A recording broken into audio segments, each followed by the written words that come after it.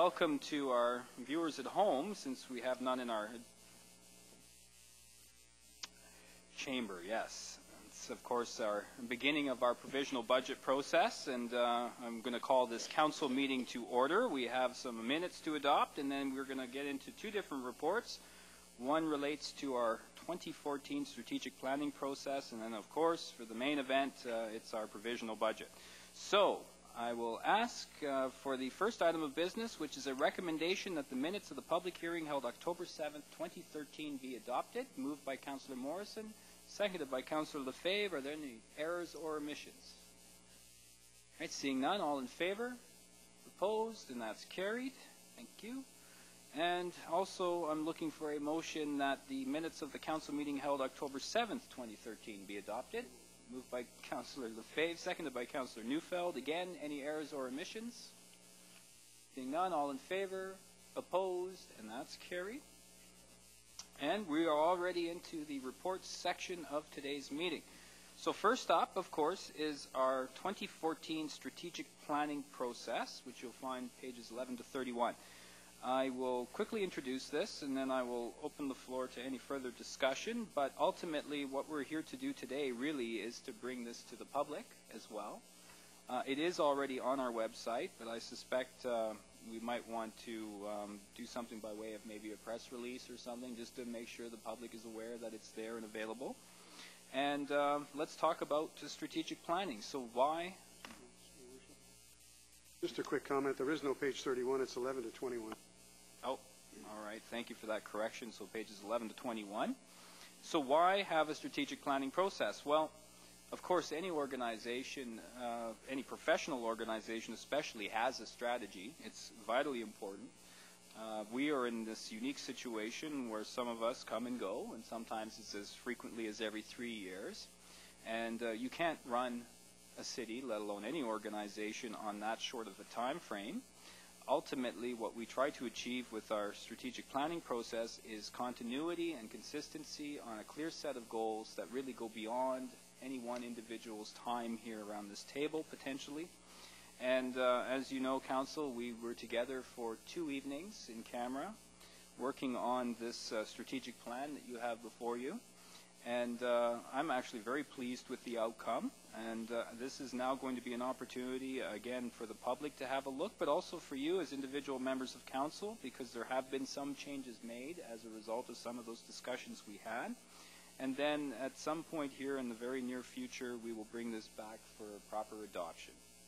Now, it is stated in the report itself, so I won't get into too much detail, but this is a bit of a shift from what we have traditionally done by way of strategy. And as suggested in the report, this is much more of a process-orientated approach rather than what we have had in the past, which is sort of pick a couple of goals or a set of goals and then we'll try to achieve them. And what I'm particularly pleased about, and I guess I'm looking over at you, Oren, is an element in here which I think will go a long way to help the public understand our decision-making process. A couple of things pop out right away with the strategic plan. One is that it is very much tied to the same priorities that we are going to be setting and have continued to set in our budgeting. Obviously, when you have priorities, you have to have that reflected in your budgeting process. And it is ultimately also tied into some of the themes that we heard from the community loud and clear over the past several years as we went through our official community plan update. And if we've done our jobs right, these various documents should act in harmony of one another, and they should make sure that the city carries on with purpose, stability into the future with a consistent approach and with some continuity in decision making. The flow chart that you see there, which is really designed to be a tool, illustrates very clearly that when we make a decision on a particular project or even just a policy, there is much more going on in the background. Council is at all times evaluating every decision we make against a set of criteria, which you now have before you. And I hope that for some, when they kind of question why we decided the way we decided on whatever the particular subject is, this might provide some additional background for them. And when you start to take any particular subject or project and you plug it into that flow chart that's contained in our strategic plan, you can see very clearly the various priorities that we have and how they ultimately relate. So I'm particularly pleased about that. And I hope that that will shed some light, again, on decision-making in Parksville. Now, I want to open the floor to some discussion around this strategic plan, but again, it's not the intent tonight to adopt it. It's merely to introduce it and to give you folks some time to reflect, and of course also the public to have an opportunity to look at it. So is there anyone around the table, and I would include staff in that, that would like to speak to this? And I see Councillor Morrison's hands up. Go ahead, Councillor Morrison. Thank you, Mr. Mayor. Just looking at the themes graph that we've got here, I know we'd spoken about having economic development at the forefront, especially given the light of our latest talks on Monday night about revenue generation. We had talked about putting the three pillars, which is at the front there up top, but then environmental sustainability is above economic development again. I'm just wondering why that got bumped back down again, if there was reasoning for that. Okay, well, that's a good point. I do recall those discussions. I think we did have a number of discussions around that particular subject, and I thought we came to kind of a middle ground where we might incorporate that in the actual, where at the very top, maintain or enhance quality of life, primary theme. I thought as part of the description of each theme, we might incorporate economic development in. Did you want to speak to that, Mr. Manson? If I may, Your Worship, I guess the theme, the way it's graphically outlined, although it does potentially give the impression that one theme has more weight than another, when you go through the decision matrix, each theme pretty much has the same weight, with the exception of the maintenance or enhancement of quality of life, which, as you go through the report, is basically the trump card. Other than that, each of these themes is a decision point for Council to evaluate whatever the issue is against what Council is trying to achieve with that theme. And each of the individual councillors, depending upon your life values, will give a different weight to what those themes are as to your ultimate decision or choice of the outcome. So aside from the fact that this possibly gives the impression that there is some sort of hierarchy or weight to these, each theme by itself is its own decision point, and each councillor will apply a different weight or a different value to the outcome depending upon your view of what's best for the community for that individual item. So whether it's at the bottom of the chart or at the top of the chart, it really makes no difference.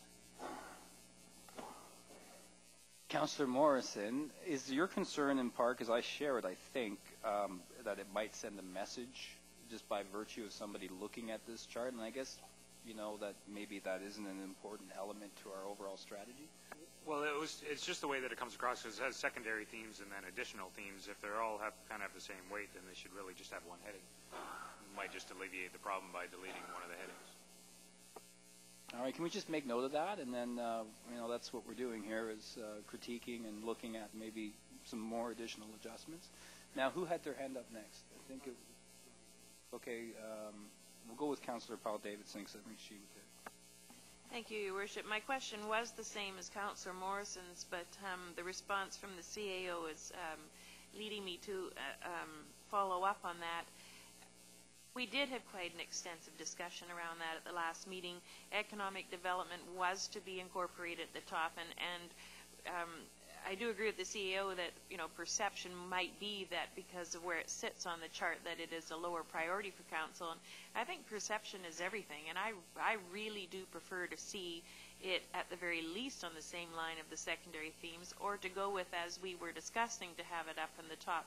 Because without economic development, and that's what I picked up from our discussion around the council table, it's key to every other theme that we're looking at. So I'm not comfortable with having it down there on the bottom of the chart. Okay, very good. Councillor Lefebvre and then Councillor Neufeld. Thank you, Your Worship.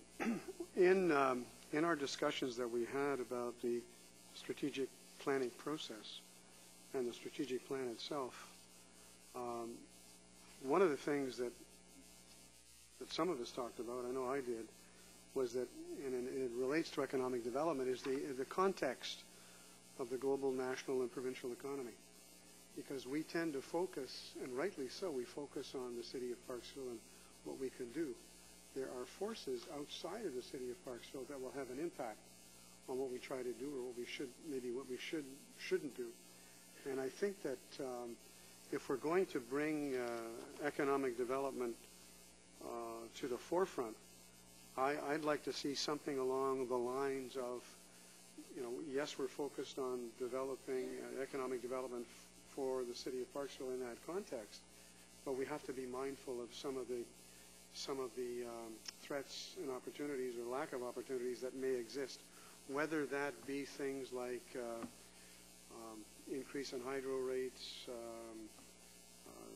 whatever, ferry costs, transportation, so that we can put all of these things in context, and potentially rising interest rates and all of that sort of thing, because we tend to focus, and all of a sudden we look up and say, whoops, we have something that's happened over here that's going to impact on us. So I mean, those are just, maybe they're bad examples, but we should be looking at that, because that becomes a factor. I mean, when we talk about some of the things that we want to do, for example, maintain and enhance the quality of life, and there's another one on keeping taxes, maintaining a tax level, or reducing taxes. Well, those are big challenges in this day and age. So we saw the example, for example, with DCCs, when we raised the DCC rates in 2008, and the revenues, for a lot of reasons, didn't come to fruition, and therefore we're looking at that again, and so that there's a bigger picture there. We have to be aware of that.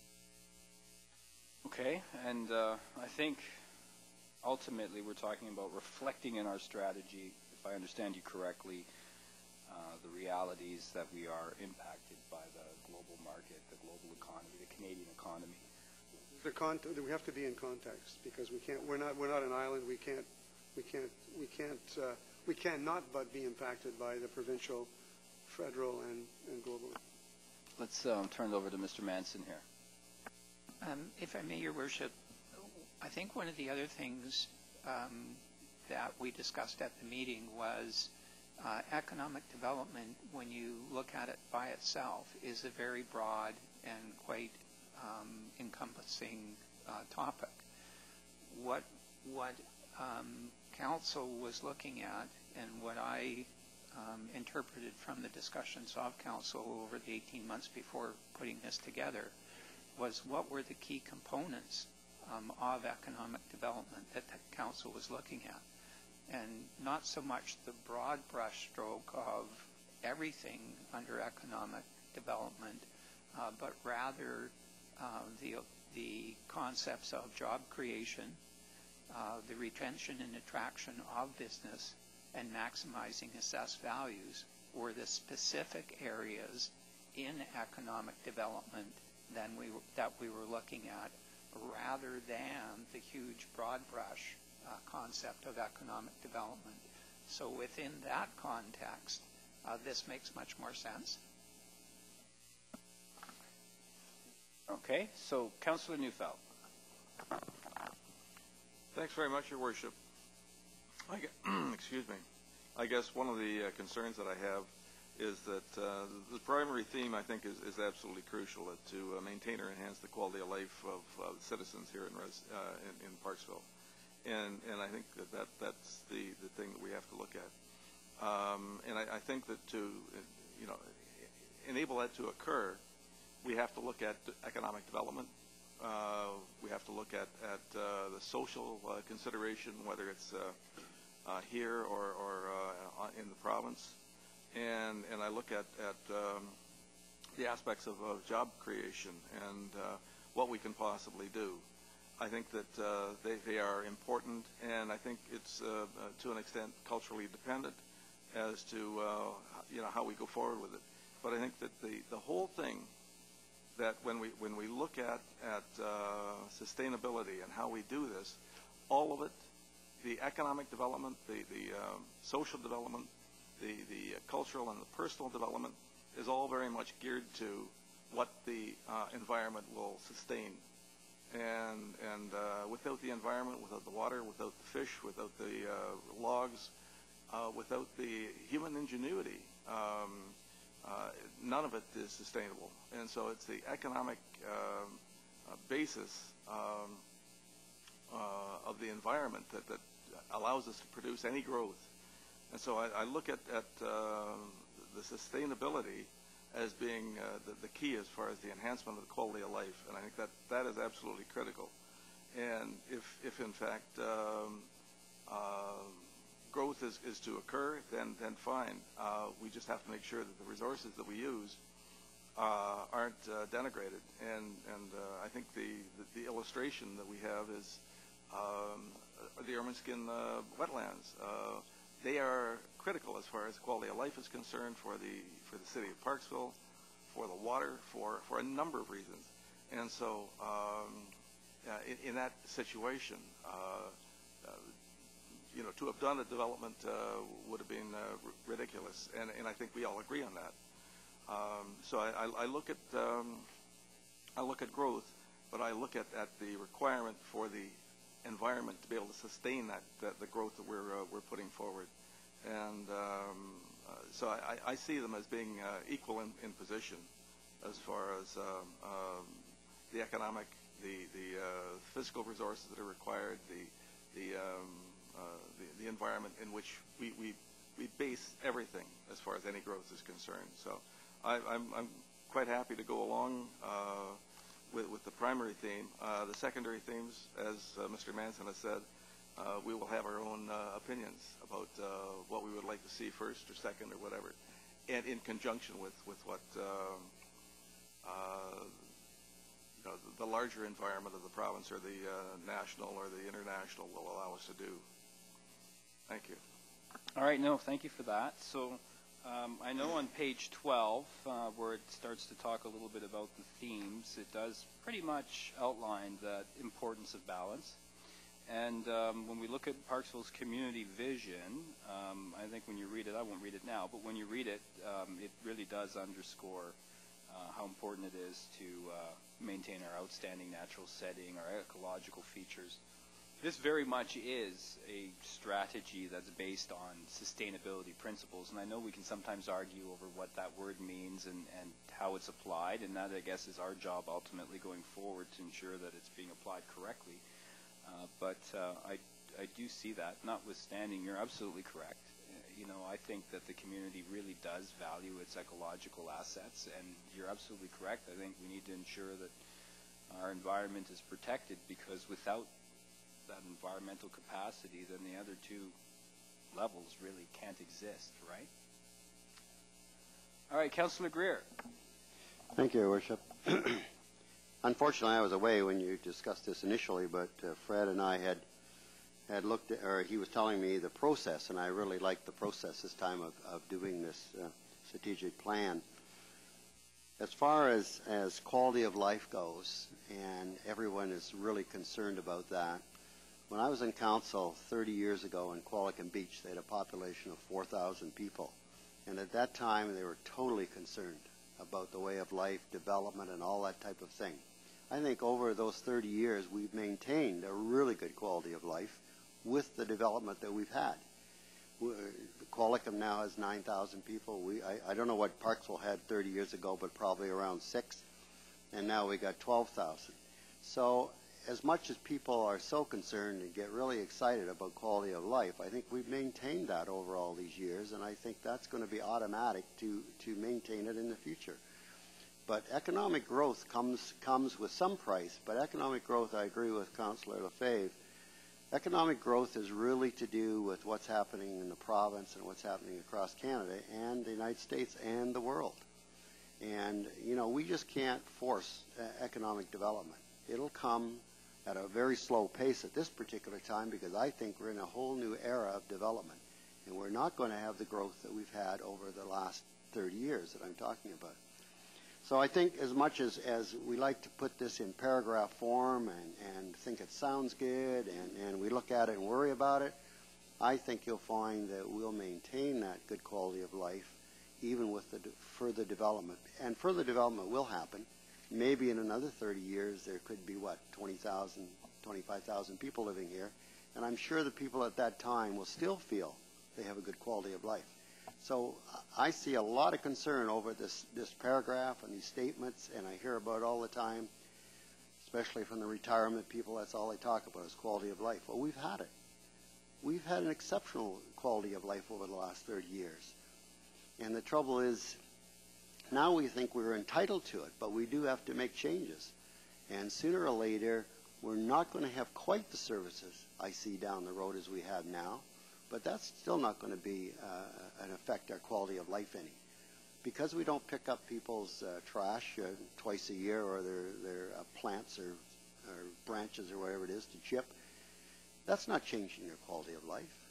That's just being realistic, and we do have to make changes as we go along. So, but I'm pleased with the overall concept, and when Fred explained it to me before I left, I thought that was a very good concept in how to put this together. Thank you very much, Councillor Greer. And, it's to your point, Councillor Lefebvre, I can recall when I first got on council, going back about 10 years, it was a very different time, right? We were in this sort of emerging, booming economy, and the city was growing 4% per year, and the projections were somewhat similar. I can recall a time when the projections for our city really talked about 40,000 people, not just in the city, but in the immediate area around. And I can remember sitting at this table, and obviously on the sides, but having some real angst about all of the development that was coming down, and are we going to lose sight of the small town character and nature of our community? And I think those were legitimate concerns, and they were certainly being expressed by a fairly significant portion of our population, not just retirees, people in general, because let's face it, I mean, we love the way we live, right?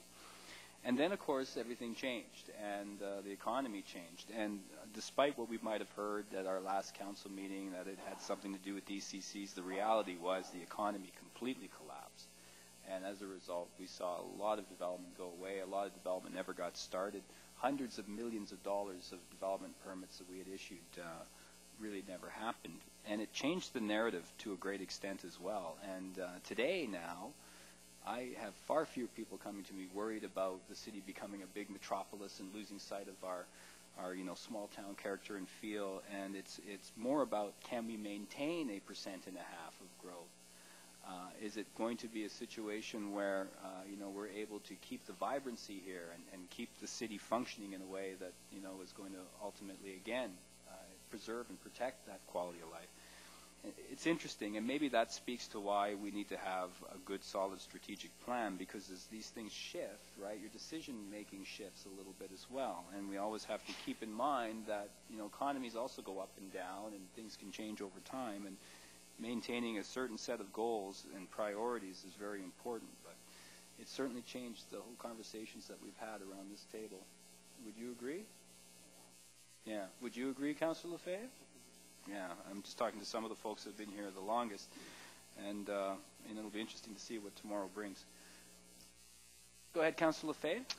One particular issue that I've talked about too much, and I know people start rolling their eyes, but I was just talking to the CAO before this meeting, and in the Globe and Mail yesterday, there's under the heading of global security, it's the age of the water wars, and we lose sight of that. I admit this is global. And we both discussed earlier today that we're extremely, extremely fortunate to have water. because of the rain and because of some of the initiatives that we're taking. But if you'll permit me, I'd like to just read just a few sentences.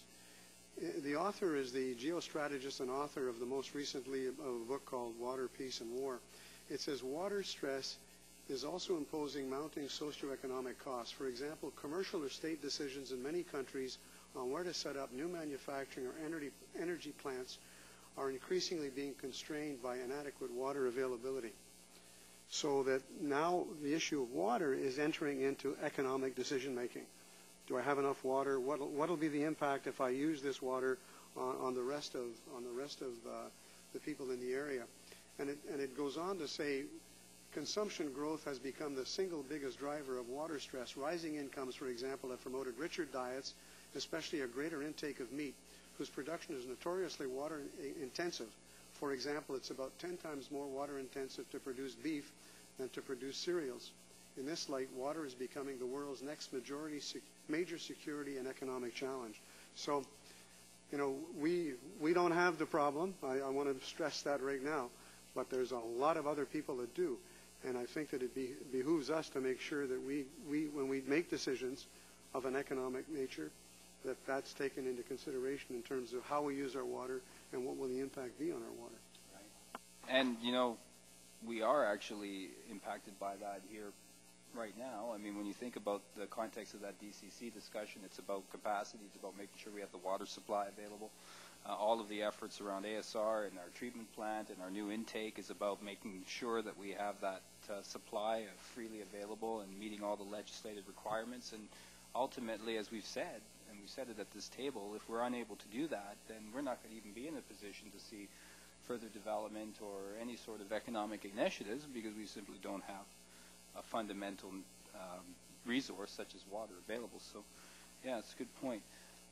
Any further comments? If not, what we can do is table this until the next meeting, and that'll provide some time to have you all further reflect upon some of those specific elements. I know we're not going into it in great detail here today, but we'll make sure that the public's aware that they can have an opportunity to review it as well and provide input, and then we'll get back together here and based on our discussions, we may tweak it a little bit. I think we're mostly there, but all right, so just a motion to table by Councillor Greer, seconded by Councillor Powell. No discussion on the tabling motion, of course. Is that correct, Debbie? All in favor? Opposed? And that's carried. Thank you.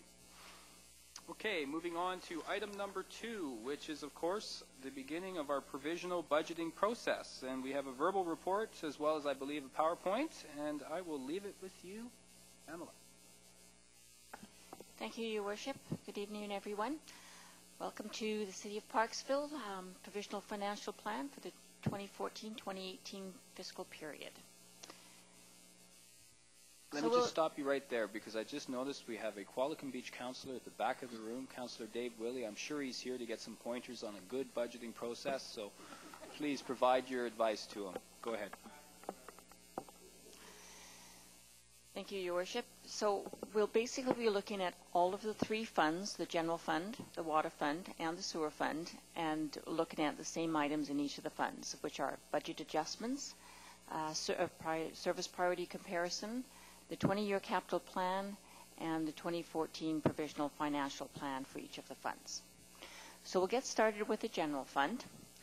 So our 2014 to 2018 budget building blocks were tax increases of 2.5% for all the 5 years, an inflation rate of 2% from 2014 to 2016, and then 2.5 after that.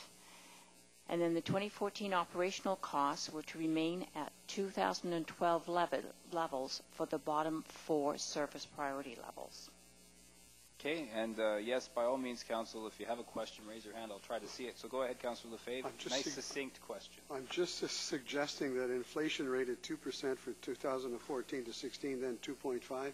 I'd put an asterisk, saying provided the world doesn't, just something else doesn't happen. I know you mean that. We revise it every year, but that's not necessarily something we can take to the bank, but I understand. Thank you. Go ahead. Thank you, Councillor Lefebvre. So the budget adjustments for the 2014 budget, we reviewed and adjusted the capital expenditures. We reviewed and adjusted the DCC program projects, and that's in conjunction with our DCC ongoing review at the time. We've adjusted the reserve balances so that they were brought up to date based on the 2012 surpluses that we encountered. There was an increase in corporate training costs. There was a reduction in the council convention costs, and that's basically due to the FCM not being in Vancouver this year. The parks and the public works expenses were reviewed and adjusted, and then we had our 2014 spending package requests. So the spending package requests composed of two different areas, the operating side and the capital side. So on the operating side, the requests that were put forward were iPads, the smart board for the new boardroom in the admin area, conferencing software for the new smart boards as well as the other smart boards to connect them, cross-lay hose bed for the fire equipment E42, that's modifications for that. Co-op student for the engineering department, and this is contingent on one of the spending packages in the capital side, which I'll enhance on when I get onto there. For the parks area, there's a noxious weed program that's come forward, and the Shelley Road Center exterior painting has been proposed for them. All right, go ahead, Councillor Lefebvre. This is a serious question, and I don't mean to be flippant. What are the advantages, or what are the, what are the advantages of smart boards and the conference for smart boards? Can you explain that to me? It's a fairly big expenditure. What are the advantages to smart boards? I've never used a smart board, so.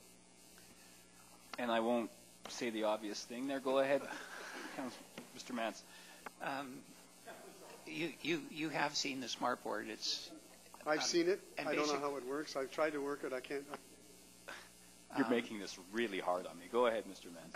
Basically, what the conferencing software does is it links all of the soft boards that we have in the city together.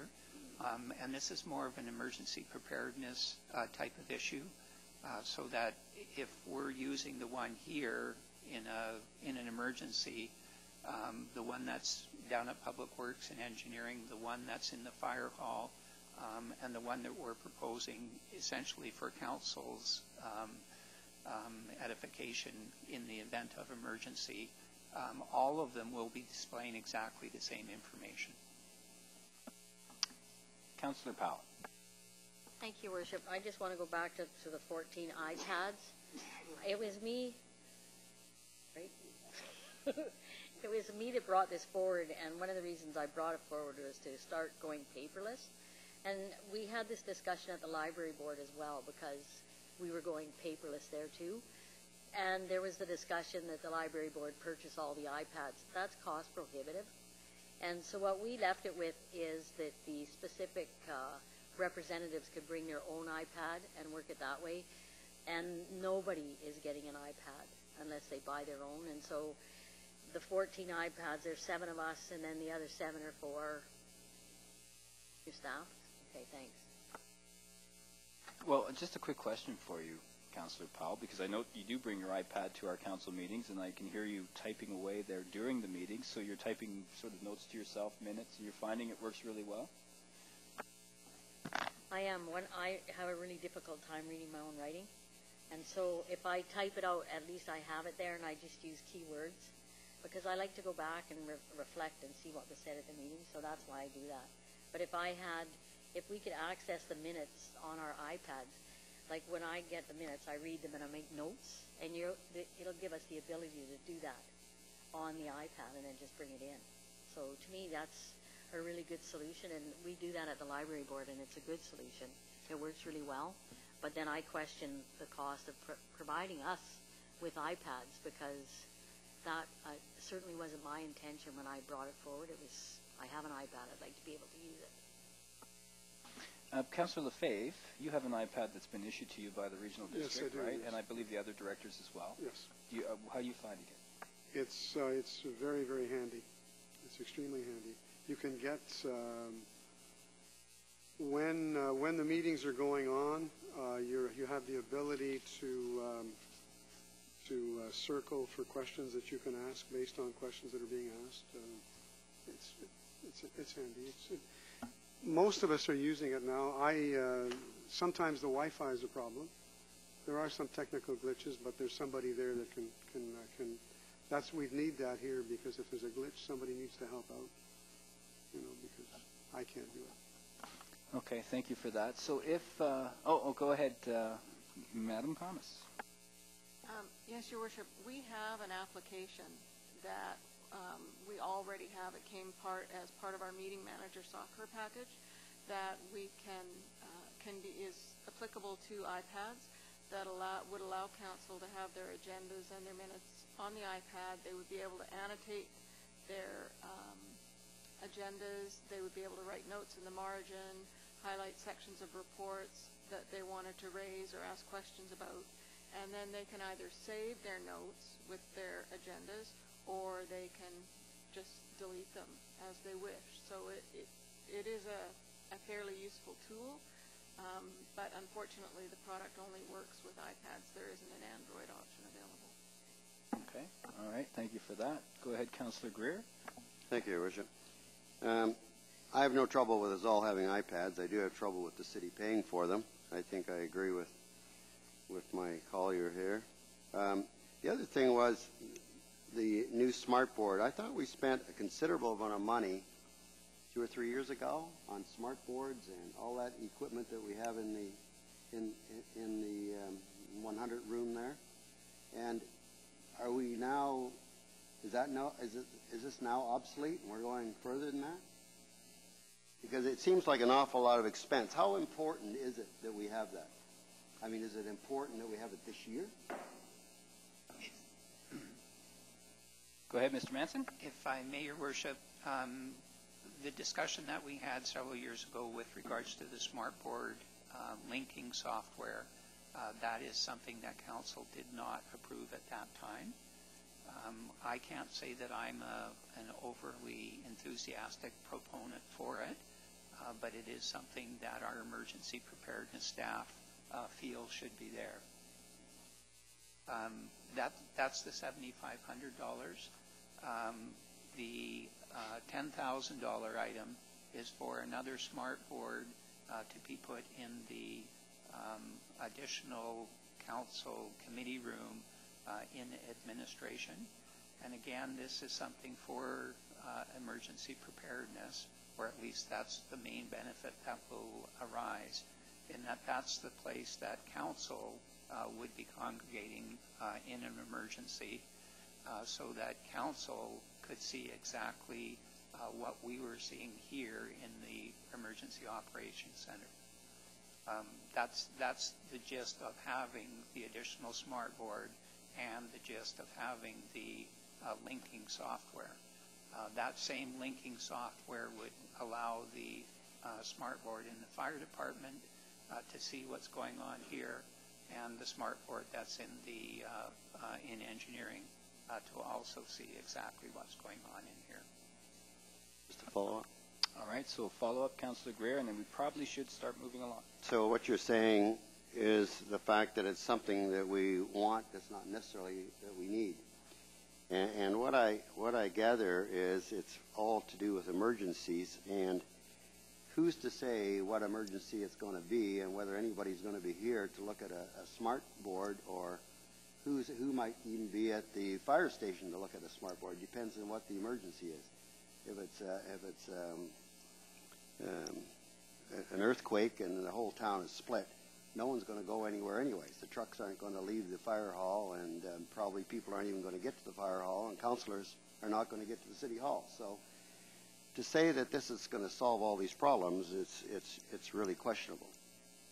But in fairness, it may not be that the entire city's been swallowed up. It may be that we have a situation where it might be important to be able to communicate back and forth. We have certain roles and responsibilities as elected officials. Obviously, we don't want to be rubbing shoulders with the emergency operations professionals who are going to be doing everything they can to maintain things.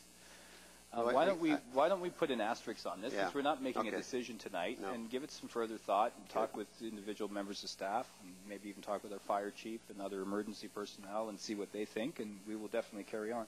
So, Councillor Lefebvre. Thank you, Worship.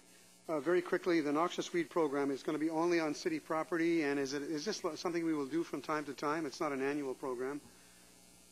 Only on city property, and go ahead, Mr. Metcalf. Through your worship, the program itself is going to initially address the knotweed, Japanese knotweed, as well as the hogweed. We've been getting increasing complaints about those on city property. It would only be addressing those on city property. Part of the program as well is that with Japanese knotweed, you can't dispose of it in your green bin. You can't dispose of it in the normal way that you dispose of it. So part of that program would as well have a disposal to give people the option of bringing it to the works yard in a plastic bag, and then we would dispose of it properly. So that would also be part of that program too. And the idea would be that with regards to ongoing, we did include it with this package over a 5-year period of time. The hope would be over that time that we would start to get a handle on it. It would eventually start to decrease. It would be reevaluated each year, and if not as much money was needed the following year, then that amount would be decreased. All right, thank you. So traditionally in the last few years, we've made opportunity for members of the audience, even staff and or media, or dare I say it, even councillors from other communities. Oh, okay, maybe not the last one. Ultimately, is there anyone in the gallery that has a question on these items? Because if you do, I can ask for a quick motion to recess to enable a question. If not, that's fine too. But we want you to be able to participate if you so choose to do so. I don't see any yet, so we'll carry on. So go ahead, Pamela, please carry us to the next page. Okay, one quick question, Councillor Powell-Davidson. Thank you very much. In regards to the Shelley Road Centre and the exterior painting, do we not have an organization that's in there, and are they not responsible for the upkeep of the centre? Go ahead, Mr. Manson. If I may, Your Worship, yes, we do have an organization there, but in part of the terms of the agreement is that the city is responsible for capital items, I believe, in the excess of $2,000. Therefore, it's our responsibility. All right, thank you. Pamela, please continue. Thank you, Your Worship. I'd just like to remind Council that they do have the package of all the spending package items that shows the benefits, hopefully for the cities, so that they consider these items at their own time. So moving on from the operating packages into the capital packages, there's the business licensing upgrade, the service connection software, and this is the item that's linked with the co-op student in the operating fund. If the service connection is not approved, then basically there wouldn't be any need for the co-op student, because it'd be the co-op student that would be entering the data into the service connection software. Then there's the drainage and erosion control at the hovercraft site in Community Park, and the Sutherland Stairs upgrade. So those are all of the spending packages that were put forward for Council's consideration. Okay, and because it's probably good to have this discussion, since there may be people watching at home as well, and Council just received the details since this is the beginning of the process. Can you just touch us on the what is really implied with the drainage and erosion control and the Sutherland Stairs upgrade? Can we get a little bit of background on that? If I may, Your Worship, the drainage and erosion control of the community park, right now there's been significant, in the last winter, because of the king tides and the storms that we received, there's been significant impact on Arbutus Point, which is the old hovercraft point. Basically, there's an outfall there for the community park that's been impacted. That has been an issue for a number of years with maintenance, and with the recent storms, it's become a more significant problem, not allowing much of the park to be drained out to the ocean. There's also erosion of the beach at that point, to the extent where we've had to put up barricades because of the drop-off that was created there as a hazard. just a little nervous about leaving it any longer than doing something about it next year. If it has to go through 2 winters, it could have significant impact on that point and significant damage. So that's what the Drainage and Erosion Control Community Park. So I've noted that the hovercraft pad, I note that there's sometimes pooling of water there and it's not draining. I presume that's related then to what you're stating. Yes, that's correct. Did you have something to add, Mr. Metcalf? Well, I'll answer the question, Your Worship, with regards to the Sutherland Stairs. The Sutherland Stairs, there's 2 components to it. There's the it's wood risers or asphalt treads on the way down. At the bottom of the stairs, there's a section of concrete steps, and it's in the spending packages that will be included, but there's photos of it, and what's occurring is actually those stairs are being eroded behind, so it's becoming quickly becoming unsafe. We're going to get them assessed to make sure that they're safe, but if that erosion was to continue, the bottom section of the stairs would become unusable. So the top section of the stairs do need some work, but we'll do that under our normal operating for that, like in terms of changing wood and fixing the stairs. But it's more the bottom section that we're really not sure of what to do with the concrete steps at this point, because the bank there is starting to erode and causing erosion behind the stairs. So that's what that one is. All right, thank you. Further comments from members of council? Go ahead, Councillor Greer. Thank you, Your Worship. I was going to ask about the co-op student for the engineering department at $16,000, and now I see the service connection software. This has got to do with that person, and so now we're looking at what, $27,000. How important is that? Go ahead, Mr. Figueroa. If I may, Your Worship, through the councillor.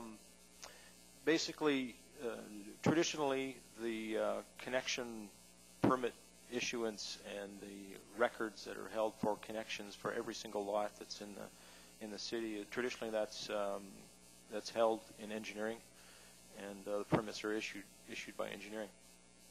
And I would assume that in the past, because of the staffing issues, challenges in the engineering department that we've had in the past, that function went up to the building department,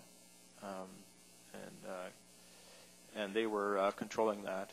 And there are some service cards that were being created for developments as they came in, or building permits that would come in. Now that's not being supported up there. They don't have the staffing to be able to continue that. So the idea is for engineering to take that back over. It is traditionally engineering would do that. It's very important to have accurate records of where all of our connections are for all of our lots. As you can imagine, a developer comes in and puts in a development permit or a building permit. We need to know where those connections are, or what condition they're in. Otherwise, we're doing some exploratory digging out there and trying to find out where these connections are, or we just end up issuing, well, you need new connections, whereas they could have actually used a reasonable connection if we had the location of it out there. So it's very important. It saves us a lot of field investigation time. It could save the developers a lot of money too by doing this. So it's really needed.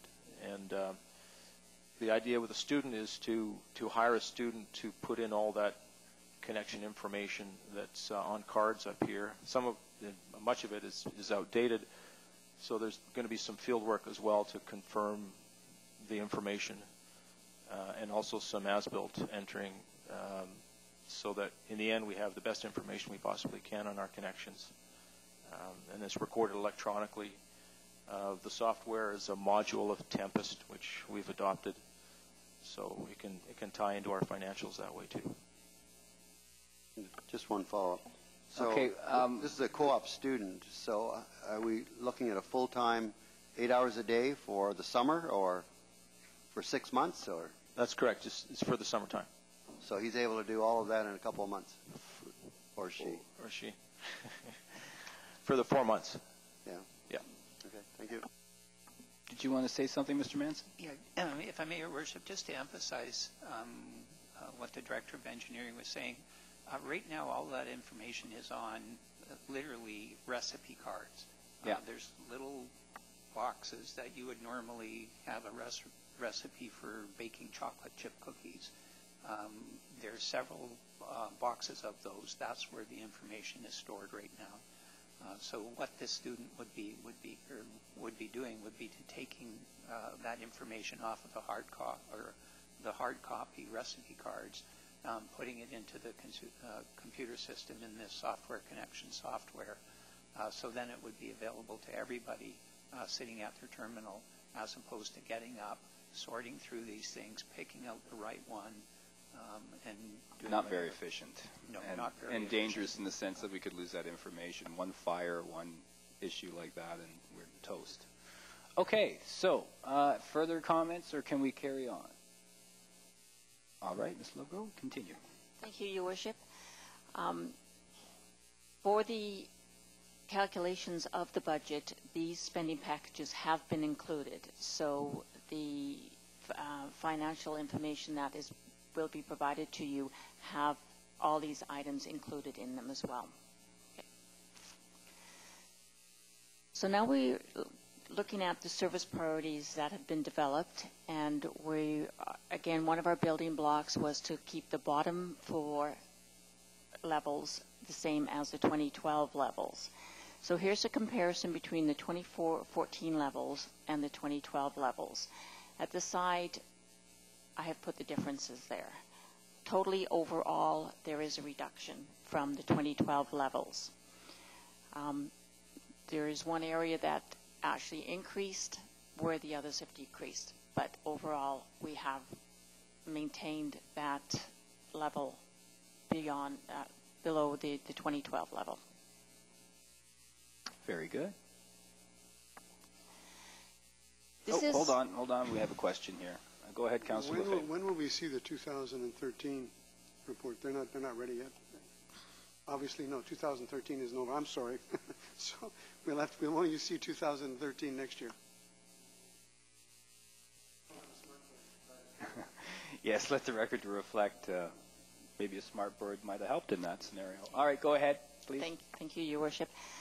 The next slide is a look at the costs of our 20-year capital plan for both our minor and major capital projects. Major capital projects being those that fall within the categories of tangible capital assets, which we now depreciate through PSAP, and the minor capital projects being the ones that don't meet the thresholds or don't meet the criteria, but are still required to be completed. So as you can see, over the next 20 years, we plan on spending $84 million in capital projects, both minor and major.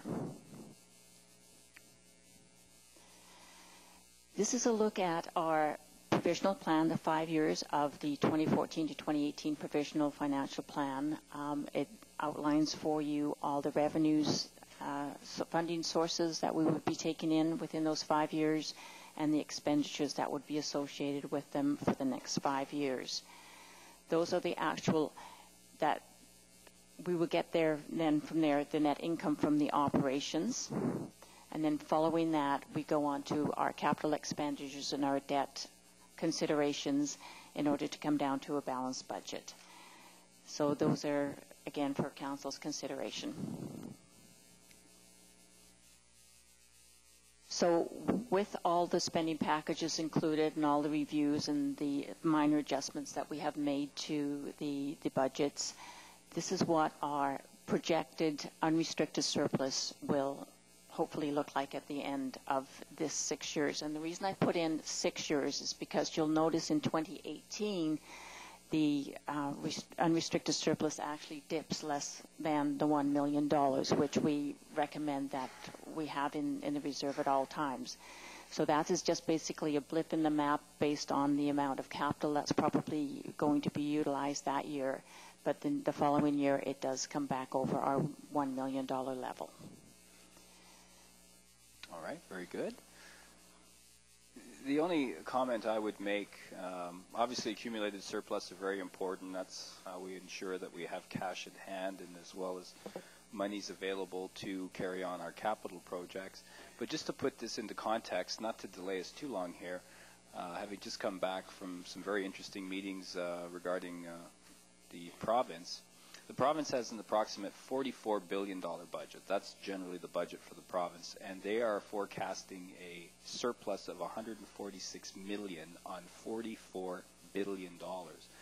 Now you can imagine the difference, whereas we have if we include fees, about a $15 million a year budget, I would say, and to have this kind of a healthy surplus, I think speaks volumes of what has been, I think, very good stewardship of tax dollars, and gives us certainly room to breathe. Thank you, Worship. I would like to make a very small suggestion, simply because we see from time to time in the newspapers reports by the Taxpayers Federation and folks saying they're throwing percentages around very, very freely. On the 20-year capital plan from 2014 to 2018, could you give the percentage, if that could be included in there in terms of what the percentage represents, 1%, 2%, that sort of thing, because that's the thing that we get hit with. You know, why do you have a 10% increase or a 3% increase? We don't have that. When I look at the 2014-18 provisional financial plan, when I look at the revenues and the expenditures, the percentages are extremely modest. So I would suggest that the percentages be put in there, and so that could be referred to. It's a 2% or 1% or 1.8%. All right, thank you. Further comments from council?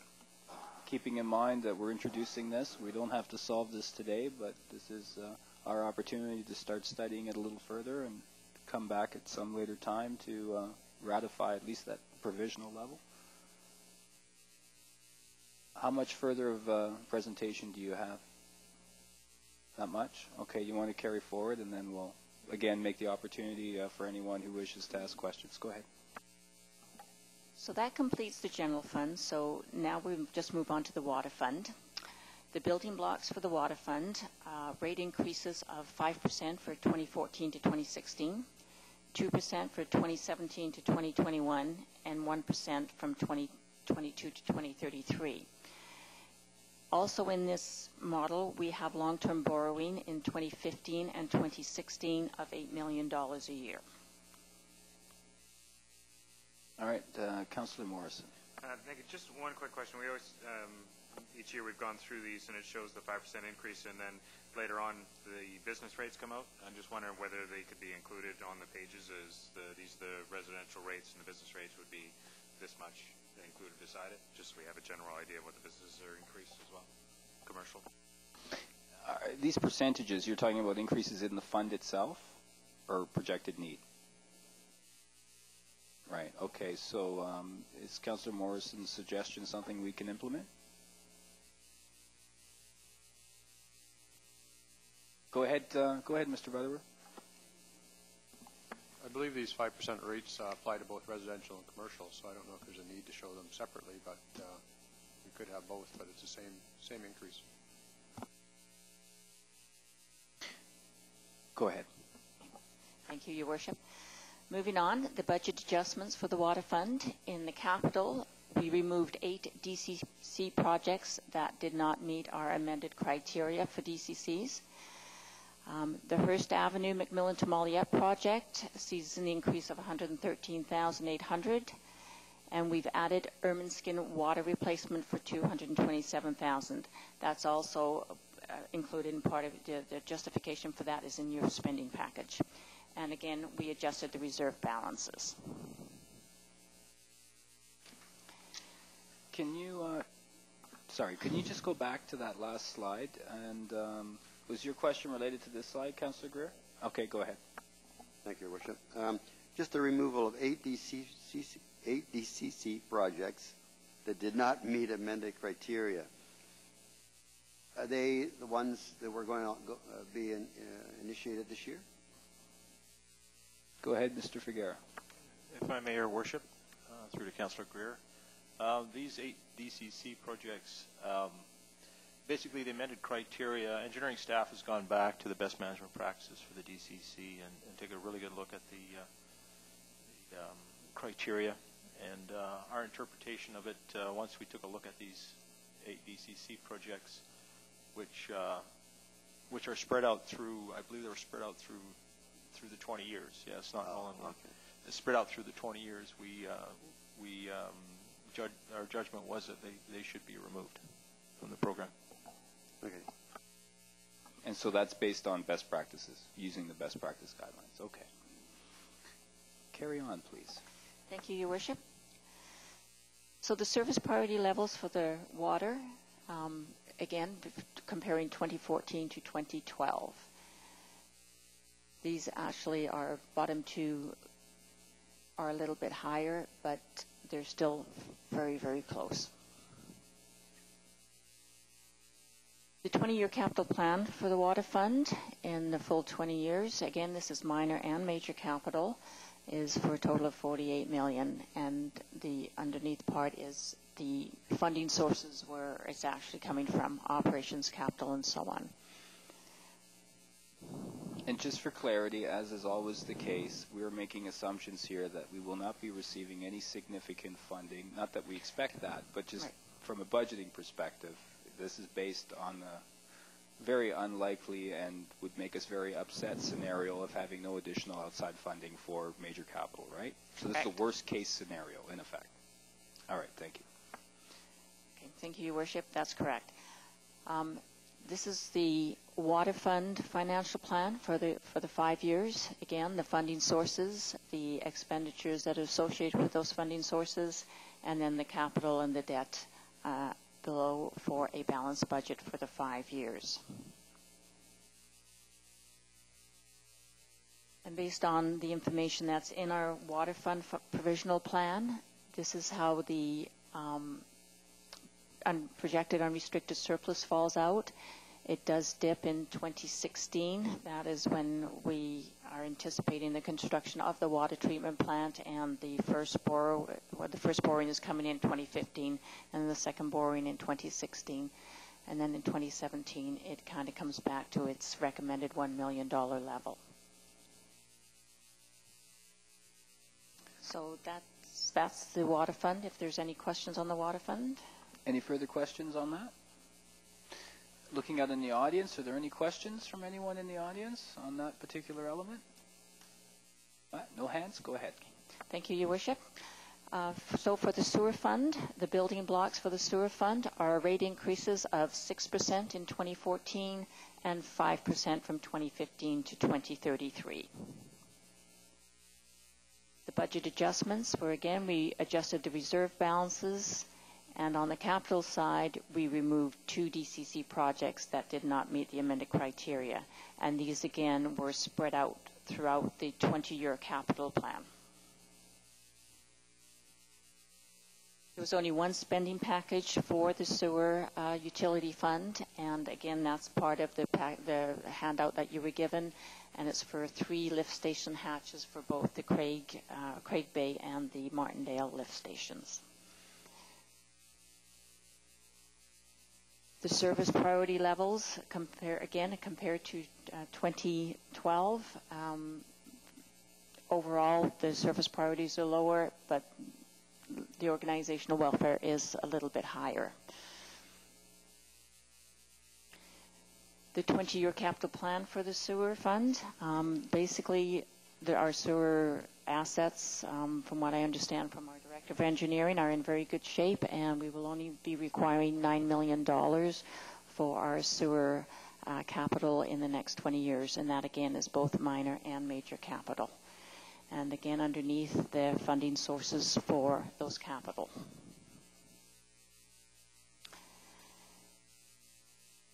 The actual financials for the sewer fund, the funding sources and the expenditures, and again, the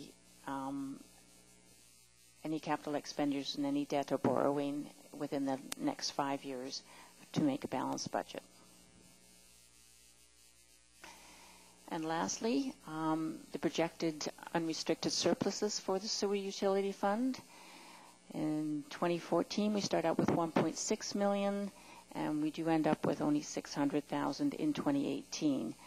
2019 actually is also low as well. The sewer fund does not come back up to $1 million for a couple of years after, so we may have to revisit increases or whatever later down the road for that.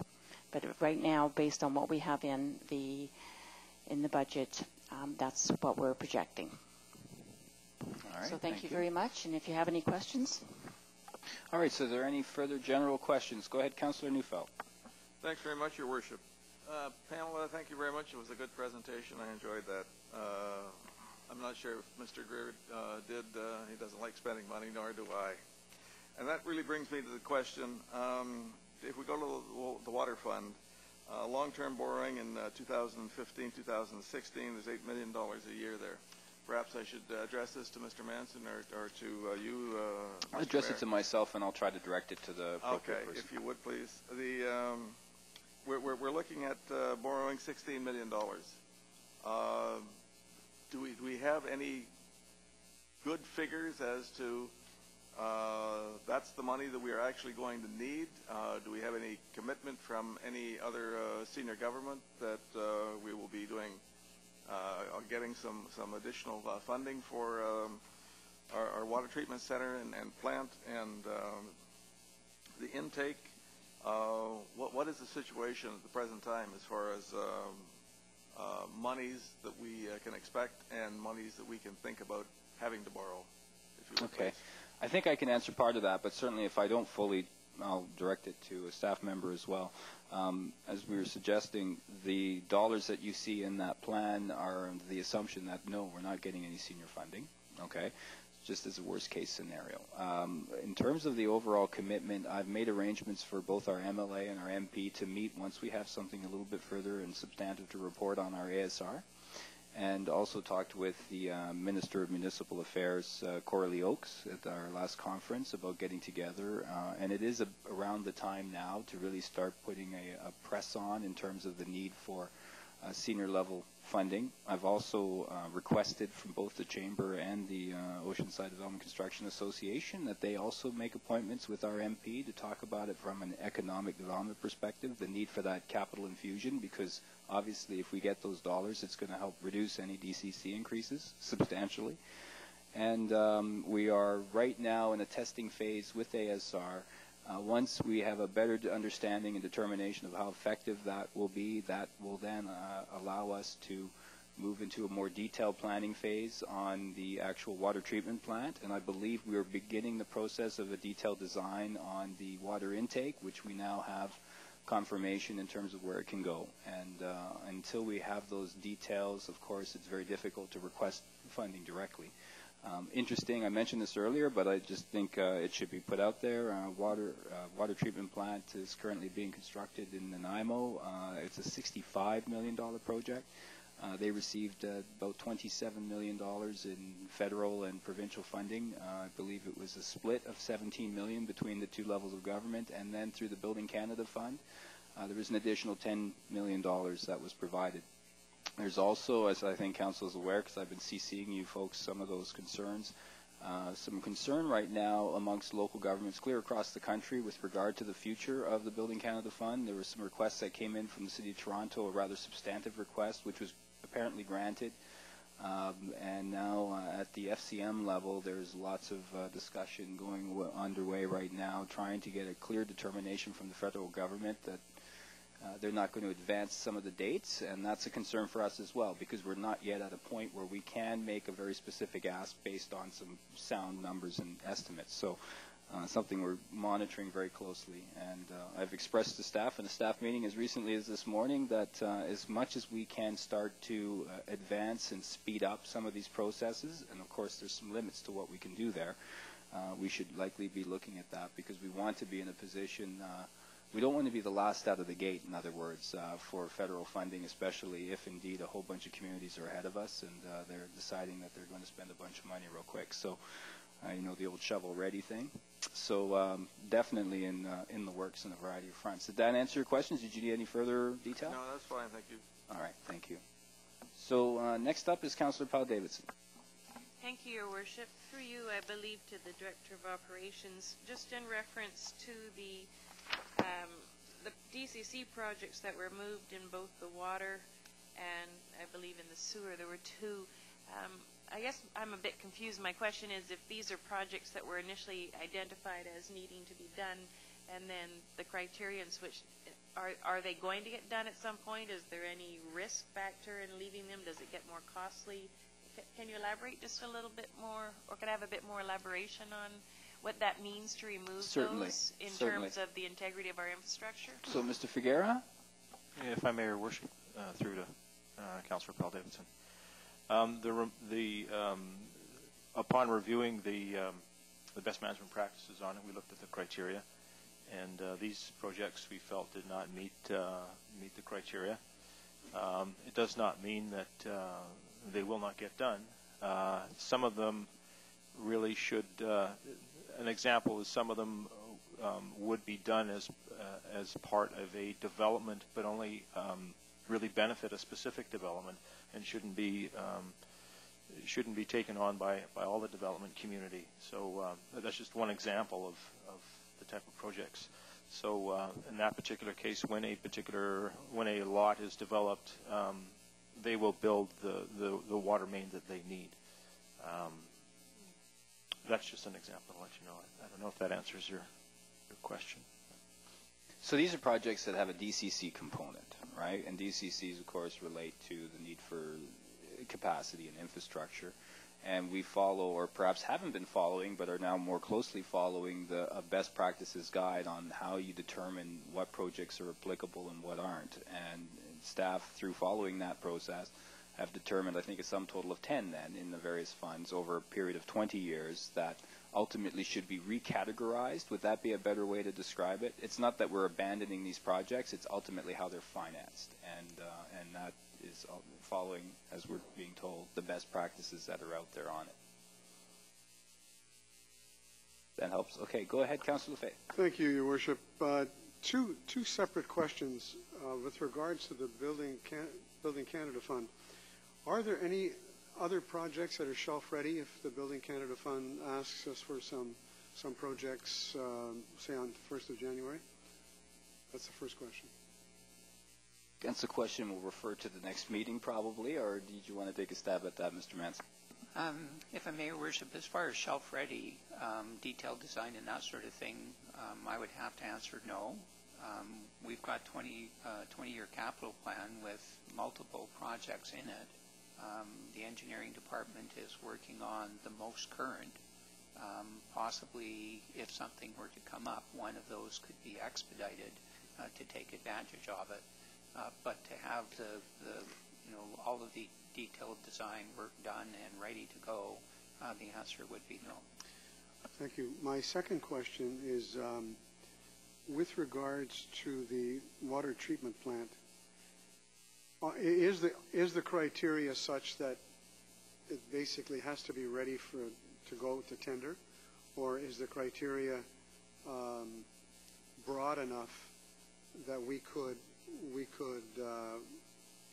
provide obviously some general to specific information in terms? Well, we know what kind of filters we want to use. We know where the location is going to be. We have some idea of the size.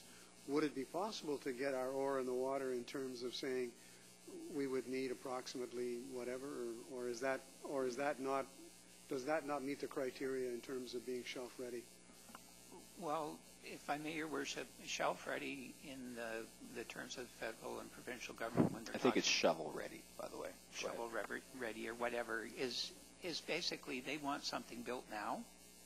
When they have these programs or announce these programs, generally they're the type of program that they want done so that it can stimulate the economy, get people working right now. So that's the issue. It's not a case of whether it's feasible or we have good order of magnitude estimates or whatever. It's something that the detailed design is done. You have the plans ready. You can put it out for tender within a predetermined time, usually a year or maybe two at the most, so that the contractors can get out there and get working. The limitations that we have right now really is the testing out of the practical use of the ASR wells. We're literally within the end game of determining that right now. So I would expect before Christmas we'll know the end result of that. And once we know that, then we can get into the detailed design, which would put us in the position of being able to go to the electorate and the federal and provincial government, hopefully for the November 2014 election for the referendum. Follow up, Your Worship. Go ahead. What I was thinking with regards to the treatment plant is that we need a new intake location. We need a new intake. We have identified the location. The intake itself, could that not be the start of? Could that not be done on its own merit? And could not the shovel-ready or the shelf-ready plans and specs be prepared just for that aspect of it, or do they have to work side by side or simultaneously? If I may, Your Worship, and I could be corrected by our Director of Engineering, part of the ASR component will dictate the size of the treatment plant and the capacity at any given time for the water to come out of the river and into the treatment plant. So if the ASR proves it out the way we think it is, both the treatment plant and the intake can be smaller because we can draw out over a long period of time versus a short period of time if we don't have the ASR wells. And that's what's kind of holding us up. We want it to prove out so that it will save us a pile of money. Okay. Anyone else in the line that I didn't see your hand up in the air? Okay, so I do want to just mention something before we seek to, how would you like us to have this budget tabled, or can we just leave it be and then you take the input that you've received here today and put it back forward? Do you want me to just simply table it, or do we want to call another special meeting for this purpose? I would just receive it for information purposes at this point. Okay, so before we do that, though, I just want to talk about one other element, and I'm going to ask a question of staff. But for years now, literally years, I've had to listen to Councillor Lefebvre on my right go on and on and on about energy savings, about solar, about what we're doing about it. And it just so happens that I think with the increases in basically utility costs, with the fact that the city is approaching about $1,000 a day in electric use, and that includes everything, not just street lights, etc. I understand that staff are now finally underway, well, I shouldn't say finally, that the time is right, that there may be some feasibility in expending some capital in return for a fairly good and substantive savings on our utility side. Did you want to elaborate on that, Mr. Manson, at all? Because I think it's really important. Other than to say that, yes, we are looking into the feasibility of a whole range of energy savings and even energy generating options that we could use to wean us as much as possible off of BC Hydro and the rates that we're paying. And we are about $325 a year in hydro costs, including what the PCTC ultimately, or sorry, the Community and Conference Center also is incorporated in that number. They're about,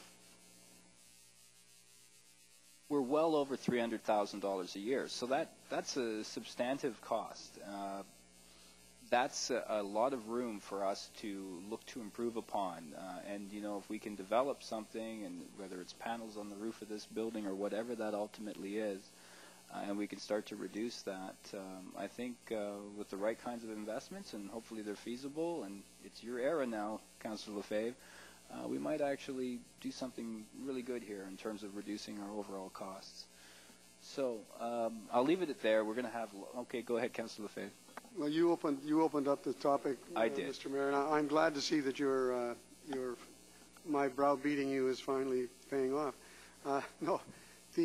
What I did notice the other day, and I can't use my new iPhone properly yet, so I couldn't take a picture, but I saw smart boards and iPhones. I know, I'm having trouble. I'm going to need some training, but I saw a city light standard, fairly high one like we have on our highways. And what they have is a metal arm with the solar panel on it. And obviously that's what's lighting up with the light. So I mean the technology is obviously there. Now it's just to wait and see what kind of but let's wait and see what kind of an increase BC Hydro is going to bring forward, and then let's do the cost benefit analysis, because I would suspect if it's going to be 26.4%, it's going to become a no-brainer. I actually think we're more than there in terms of cost benefit analysis. I mean, there's enough that we're now spending every year. Again, it's just at a point where we do that feasibility and see where we're at. But this should be a priority for us. I think, and I know from discussions with staff, we are talking about solar-powered lights and also about generating power and ultimately then taking it out of what we're using right now. So. Okay, go ahead, Councillor Greer. Thank you, Your Worship. I wouldn't get overly excited about it. I think within the next 5 to 10 years, things are going to be much cheaper, much better, and it would be foolish for us to jump in with both feet and install all this equipment and then find out in 5 or 6 years it's obsolete. So technology is changing so quickly that we better be careful on how much we spend and what the situation is, because it's going to change very quickly over the next few years. Well, I'm sure when those reports come back from staff, we can have a good debate about it, and we'll have much more detail to work with. All right, so I'm going to make a third and final call to anyone in the audience that wishes to ask any questions. Now would be the time, at least for this session. So I do see a gentleman, so let me just quickly get a motion of council to recess so we can ask some questions. So Councillor Morrison, Councillor Powell, all in favor, opposed, carried. So go ahead, sir, stand up. I'll repeat your question into the microphone just for anyone that may be watching or on a device. Okay.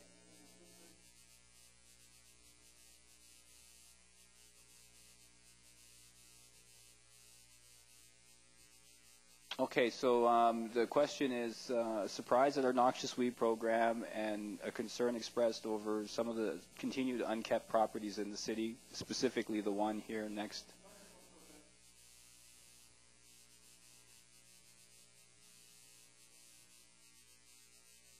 I assume we have not had any complaints regarding that property then.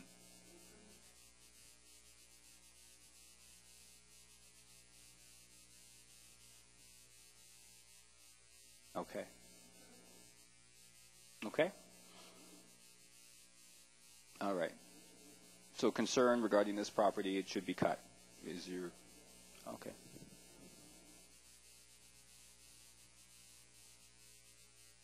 Right. Well, of course, noxious weeds are at a different category yet again, unless you're suggesting there are noxious weeds over there. There are a very specified list of, particularly bad weeds. And as you heard earlier, our Director of Operations did indicate that we do have some problem areas in the city. But your point's well taken, and I tend to agree with you. I don't think it's one of the better kept properties. Any other questions before we come back into session? All right, so I need a motion to re-adjourn. So moved by Councillor Morrison, seconded by Councillor Powell-Davidson. All in favor? Opposed? Carried. All right, so we're back in meeting, and now essentially I just need a motion to receive the budget. So moved by Councillor Powell, seconded by Councillor Greer, and